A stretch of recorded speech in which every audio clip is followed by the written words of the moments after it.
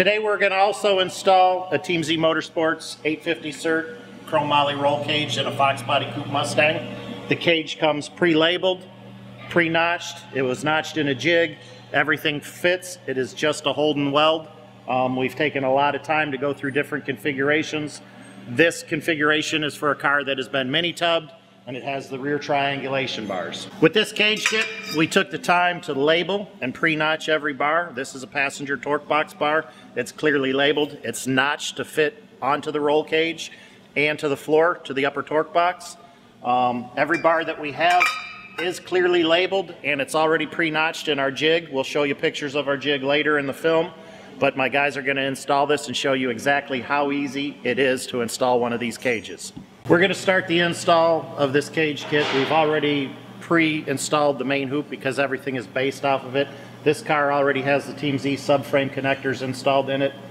The main hoops will come already pre-cut for the height, whether you have subframe connectors or not, and it'll be clearly labeled because there is a 3-degree lean back. It'll be labeled front and rear, and of course the front of the car is the front of the car, so you'll have a 3-degree lean back, and the cut is already made into the bottom of the main hoop, so that all you have to do is either set it on top of your 6x6 plate or set it on top of your subframe connector. We already have the main hoop tacked in place right now. We're going to attempt to put in the passenger side A-pillar bar.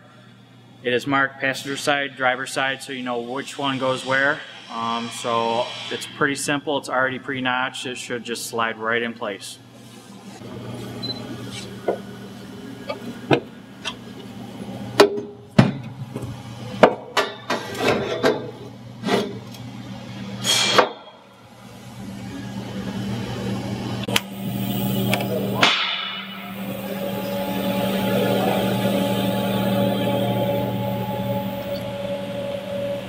Okay, we have the A-pillar bar tacked in just on the top right now. You want the top of the bar parallel, and the notch should line up perfectly without any gaps. You want to leave the bottom part untacked, so when you put the back bar in, you can move the main hoop back and forth. That gives you a little leeway when you're putting the back bars in to go to the trunk to slide right in. So top of it's tacked in, bottom of it's not. Should fit in no problem. Okay, now we're going to install the rear trunk bars. These rear trunk bars are for mini tub cars only.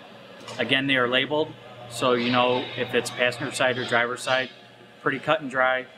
Again, we left the front A-pillar bar loose on the bottom so that we could slide this in and out very easily.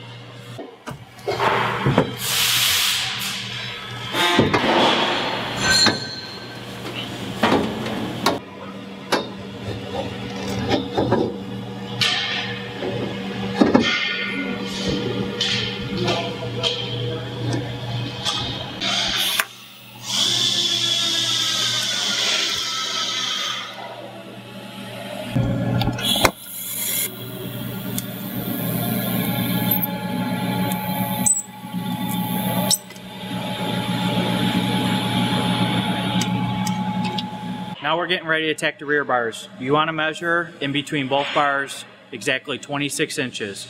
When it's 26 inches at the back, when you go to do the rear triangulation bars at the top, they'll end up being 26 inches so that you know that everything's parallel. So we got one side tacked in right now. We're about to tack in the other side. Okay, we have this driver side bar tacked in right now. If you look here, if you measure to this face of the bar to here, I made a mark here with a silver Sharpie. That's your 26-inch mark. Slide this bar over on that mark, tack it in place. Your triangulation bars up top should set in place exactly where they're supposed to be with no problem. Okay, we talked about the measurements here. I got a line marked right here with a silver Sharpie. You want the edge of the inside of this bar right on that line, so that you're right at 26 inches.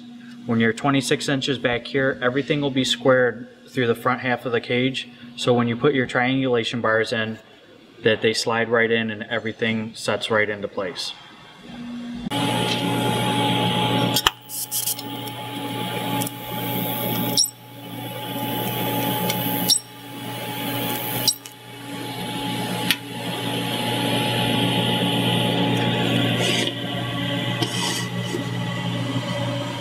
here we got the factory seatbelt tab. This might come into interference with your rocker bar, so you might just have to grind down the edge a little bit. We're going to do that right now so that it slides down into place, but other than that, should be all set.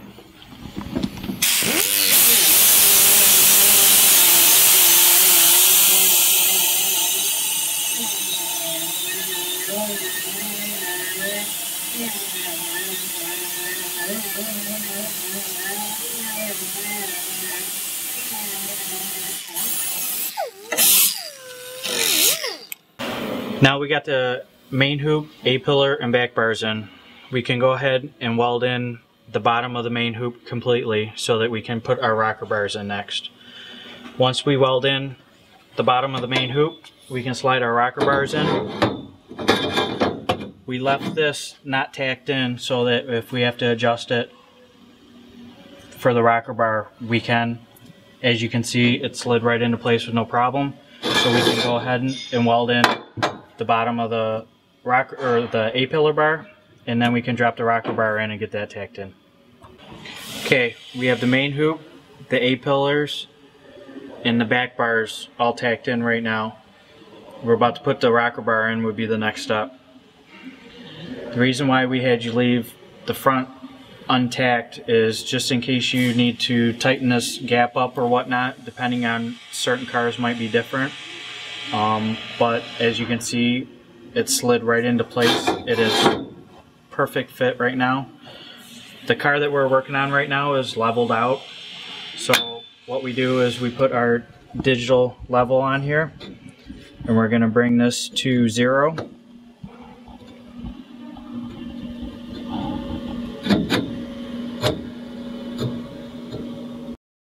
We got everything tacked in, rocker bars, A-pillar bars, main hoop, back bars. Now we're going to head to the front of the car with the windshield bar.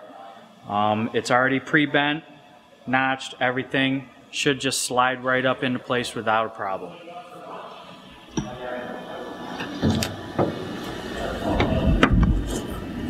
2, 1. And when you slide it up in there, the bend is going to go out towards the windshield, and then it's notched. You can see it's notched more on the top side. That'll slide up towards the top. Slide in one side, and slide up the other. She's in place. Perfectly notched. You can see no gaps at all. Ready?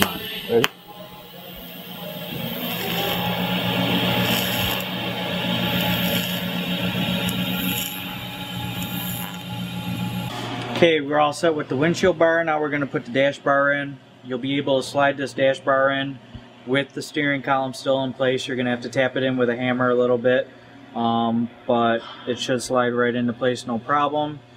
It is offset a little bit on the bottom notch. That's going to go towards the floor, and that should be about it.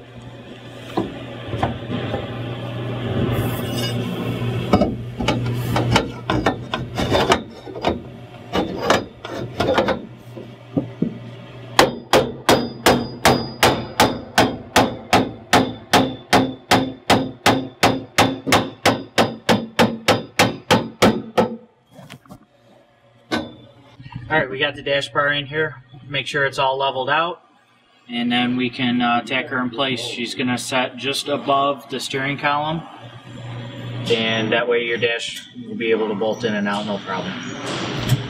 Okay, we have the seat back bar now. We're going to pop this in place.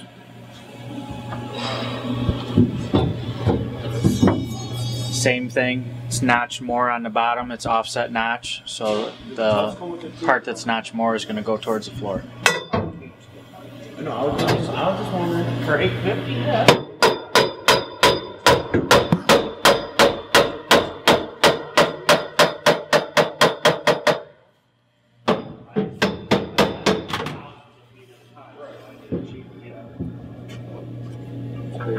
Okay, now we have our kicker bar that's going from our main hoop down to our subframe connectors. The bar is going to land right in the center of our outrigger for the subframe connectors, and then it'll set just about a ½ inch below our seat back bar. That way you have enough room to weld both bars Okay, we're moving on to our door bars now. Our door bar is going to set just above your seat back bar. And you have two options with door bars. If you have factory door panels, it's going to have a bend in it. If you have aftermarket door panels like a race car door panel, then it'll be a straight bar. If you have factory door panels, the bend is going to be farther towards the floor than the top, so the distance between the bend is going to be longer on the top half of the bar.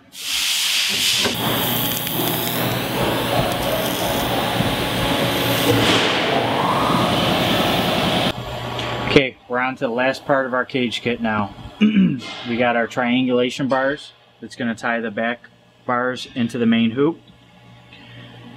You want to put your center bar in first, which should slide in no problem, seeing as how you put the back bars in at 26 inches like I stated earlier. Zero it out so that it's level. You're going to tack that in place, and then your side bars can go in, slide right up in place so that it looks like it's a continuous bar wrap around. And on this bar, okay, now we have our side bar in place. You want this to line up with the top of your door bar. You don't want it to be down here or up too high. It's going to look like it continues as one bar.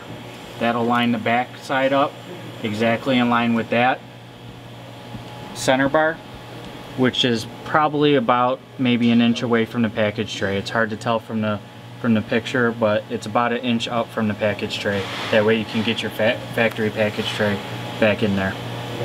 Okay, we're just going to recap a little bit here on our cage kit. We started obviously with the main hoop, tacked that in place. Now mind you, we only tacked the bars in so we could have adjustability. Then we went to our A-pillar bars, tacked the top in, left the bottom loose. That way we could move the hoop back and forth so we could put our back bars in. Tack the back bars in, and then set our rocker bars in, and then welded the bottoms of the A-pillar and the main hoop bars before we set that in. Everything else, you know, just kind of, you got to read the labels on everything, make sure, you know, that you kind of go in the same order that I showed you. It's going to make life a lot easier. Everything is pre-notched and fits like a glove. You guys should have no problem fitting anything in here. Just to recap with you guys, this is an all-day project, and it's not something you're going to want to do by yourself. You're going to want to have at least another set of hands with you. You're obviously going to have a TIG welder, your basic cutting and grinding tools, just if you have to touch anything up on the car side or the bar side. If anything changes because your car's been in an accident or whatnot, things have been moved around differently, you have a different set of subframe connectors and whatnot. So you might have to touch things up a little bit. So you're going to need your basic tools. You're pretty much going to want somebody that has some welding experience to weld this up, because you don't want just anyone welding up this pretty of a cage. It's all bent up. It fits in the car nice. You want the welds to be nice on it too. So you know, it's definitely an all-day deal, and it's not something you want to tackle on your own.